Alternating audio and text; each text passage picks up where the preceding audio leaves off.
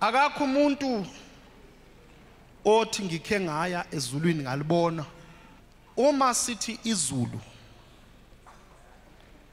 asikhulumi necessarily nge-physical place situated, allocated above amafu. No. Sikhuluma ngendawo lapho kukhona lo oyimfihlo ongaziwa. Baphinde kuthiwa uyimfihlo ngoba asazi even umuntu ukuthi waqala kanjani ukuthi abe khona. Kuyazwakala hle. Kusho ukuthini uma eyimfihlo uye kuphela owazi zonke izinto. Akakho umuntu ophilayo owazi zonke izinto.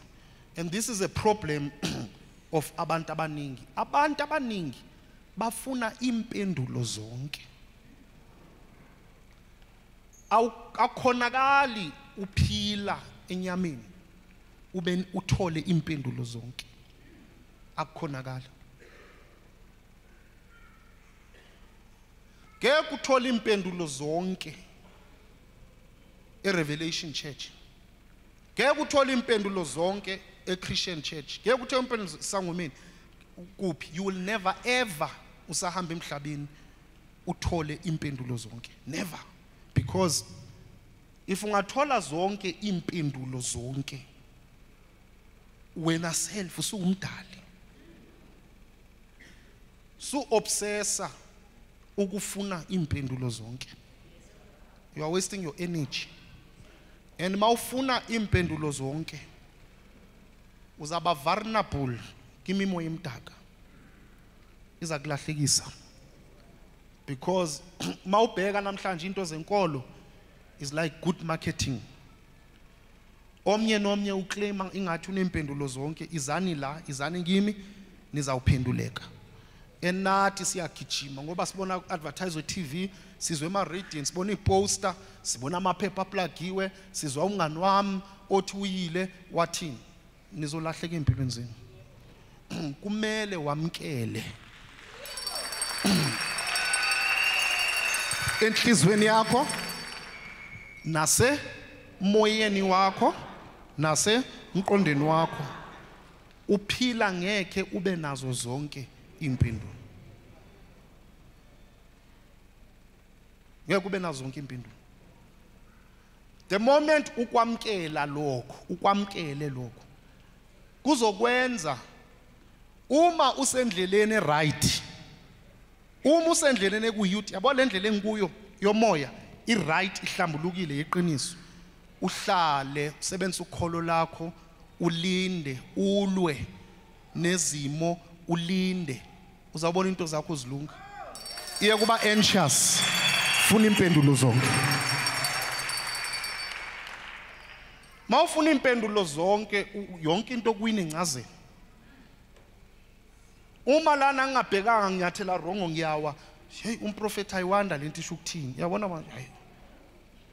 Umbonile uwile kusho ukuthi no. So the moment now sewuqala uba ulo muntu obelievela nakizinto ezingekho, and then lento lezi zibulala ukholo lakho.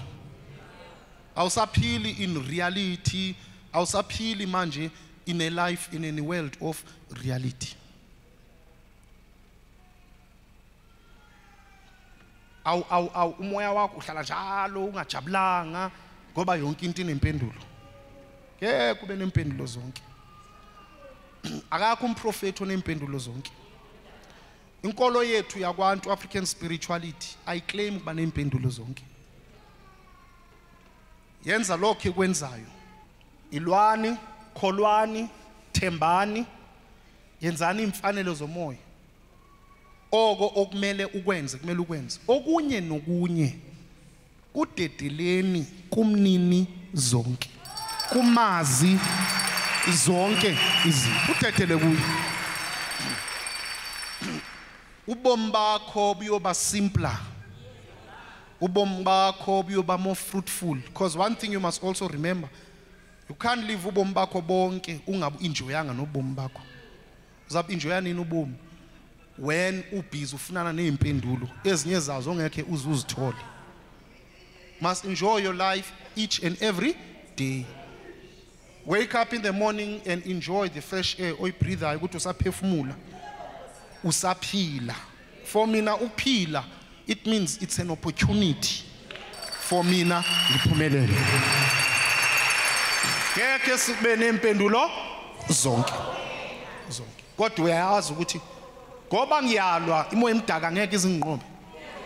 Okubi ngeke ukunqobe. Kodwa ungafuni impendulo zonke. Ngeke uzithole impendulo zonke. Kunabanye abantu abahamba umuntu njalo uhlala yohlola ufuna uyoprofeta. But bheki uhlala ehlola njalo kodwa impilo yakhe ayindawo. Indaba zona uyazizwa kodwa ukuthi kuyiwe phambili lutho. Ukuprofeta kunendawo yayo kodwa ukuprofeta kunesizathu. Hayi ukuthi ma ufuna ukuhlala njalo uma utshelwa, if you could be told ukuthi 3:15 kuza kwenzekani, 4:00 kuzokwenzekani, kusasa kuzokwenzeka. Nalapho mase usese umuntu ngoba wena indlela yakhe life sewutshelwa umprofeti nawe uyabona kuyaboniswa izinto ekumele ngiziboniswe. Okunye nokunye nami ngiyaphila I navigate through life njengawe. It's not ukuthi manje njengoba ngime la I want 3:15 ngizove ukuthi 3:15 ngizabe ngihleli lana and then go 4 namhlanje ntambama unkosikazi uphekeni ngizawuhla. No, yini lonto la akukuphila Muslim. Can't be shown every step of the way ebomini bakho. Uprofet is not to escape life where when you know everything. Kusasa kuzoba njani? Izithunywa kusasa kuzobe kushisa. Kusasa kuyashisa singizogqoka so.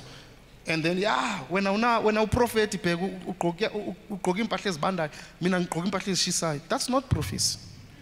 At the end of the day sonke whatever you are noba sipho onaso, we all must navigate through life ngokholo esinalo. We have to navigate through lento ekuthiwa ubomi.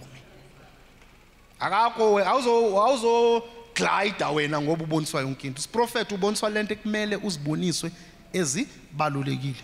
Ni understand manje?